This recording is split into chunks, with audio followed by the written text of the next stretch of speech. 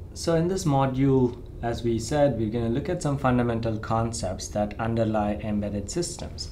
But before we get to components of an embedded system, we want to get some basics out of the way.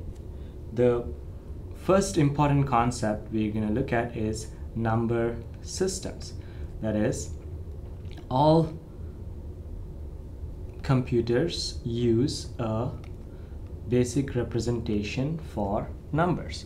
In order to understand the binary number system, which is what the computers use, we'll draw parallels to a system that we are more familiar with, the decimal number system.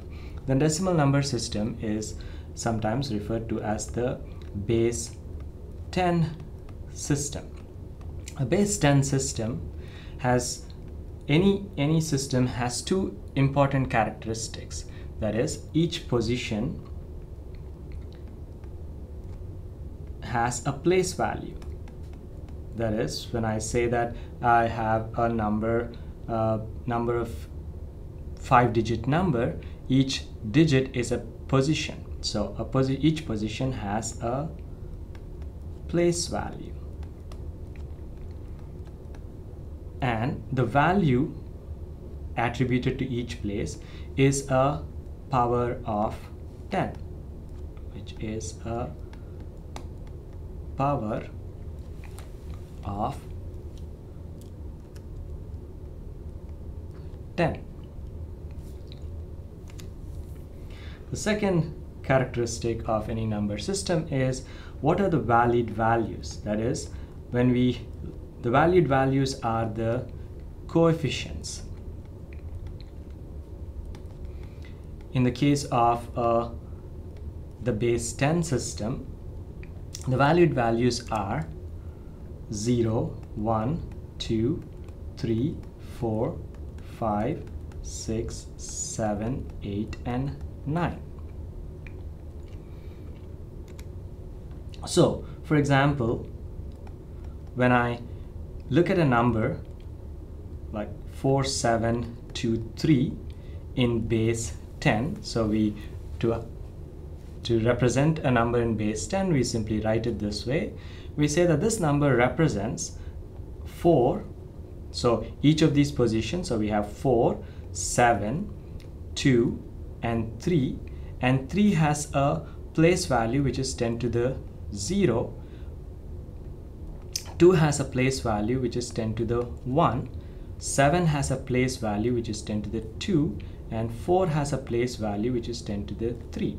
So when we add these together, we get the number, so which is 4,720 and 3. So this number represents 4723 in base 10.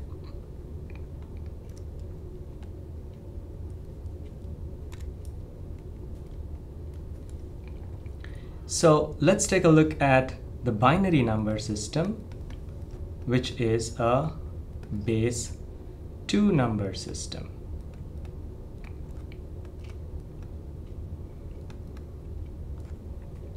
So again, the first thing is we have place values which are powers of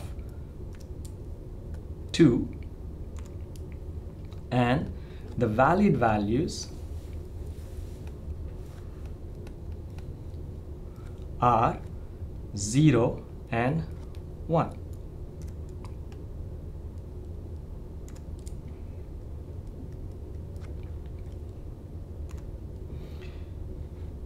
So for example, then if I am given a number 1101 to the base 2, so a number 1101 to the base 2 represents the coefficients 1, 0, 1, and 1, and this 1 has a place value of 2 to the 0, this 0 has a place value of 2 to the 1, this 1 has a place value of 2 to the 2, and this 1 has a place value of 2 to the 3. So I add them up, I get an 8 plus a 4 plus that's a 0 times 2 to the 1, that's a 0, plus 1, which is a 13 in base 10.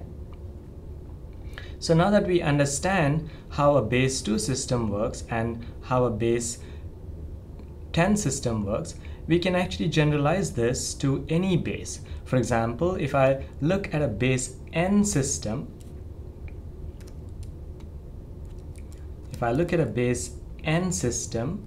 where n can be either 2 or 10 in this case, then the valid values are going to be from 0, 1, 2, all the way up to n minus 1. So for example, here it's 10 minus 1, which is 9. Here it is 2 minus 1, which is 1.